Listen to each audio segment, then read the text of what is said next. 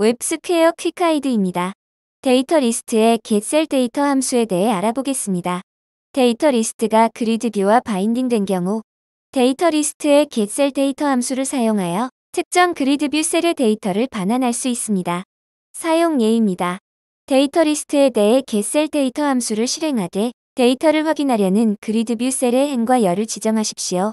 본 예제는 그리드 뷰에서 행의 인덱스가 3이고 컬럼의 네임이 아이디인 셀의 값을 반환하는 코드입니다.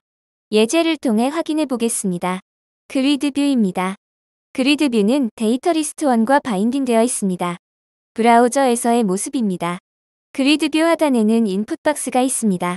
인풋 박스를 우클릭한 후 온뷰 체인지 이벤트를 추가합니다. 추가한 이벤트 핸들러 함수를 정의할 코드가 스크립트 탭에 자동 생성됩니다. 사용자가 하단의 인풋 박스에 그리드 뷰의 아이디 컬럼의 값을 입력하면 사용자가 입력한 아이디가 속하는 행에서 리전 컬럼의 값을 구한 후 사용자가 입력한 아이디 값과 해당하는 리전 값을 지정한 메시지에 포함하여 얼럿으로 표시하는 코드를 추가합니다.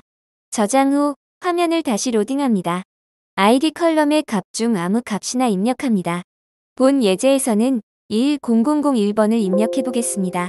엔터키를 누르면 해당 행의 리전 값인 서울이 표시됩니다. 이번에는 아이디 10030을 입력해 보겠습니다. 탭이나 엔터를 통해 인풋 박스에서 나가면 10030 아이디가 속한 행의 리전 값인 서울이 표시됩니다. 마지막으로 10026을 입력해 보겠습니다. 인풋 박스에서 포커스를 이동하면 10026 행이 속한 리전 컬럼의 값인 제주가 표시됩니다. 웹스퀘어 퀵가이드를 시청해 주셔서 감사합니다.